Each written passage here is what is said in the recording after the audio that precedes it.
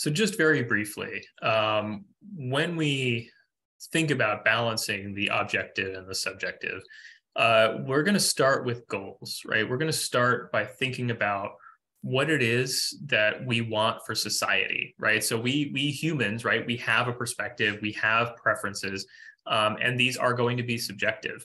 And Stone tells us that's okay.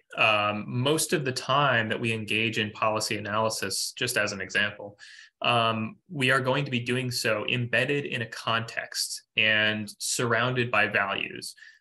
So whether you are working for a think tank or a policy research firm, or you're working in government in the office of a senator, you're going to be centered in some set of values, right? If it's an environmental research organization, they're probably going to believe that protection of the environment is very important, and that's going to be the starting point, right? That's going to be the goals of that organization, and so that is going to be the perspective from which your analysis comes. If you're working with a senator, just as an example, that senator is probably going to be a Democrat or a Republican, and they're going to have some values, and they're going to have some views about what society should be like. And so they're going to ask you to come up with policy solutions to bring the world closer to their version, right? Their vision of what society should be.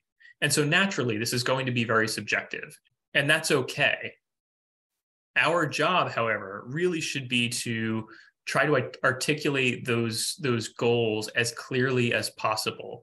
Most humans will generally agree that equity or efficiency or security or liberty are good things, but they may have different ideas about what those terms mean.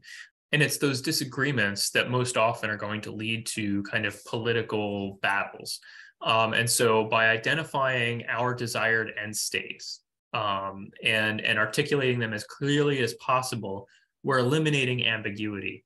And we're going to set ourselves up for very successful analysis. So that's what I'm going to ask you to do for this assignment. You're going to choose some issue that you care about, and you're just going to explain what your societal goal for that issue is.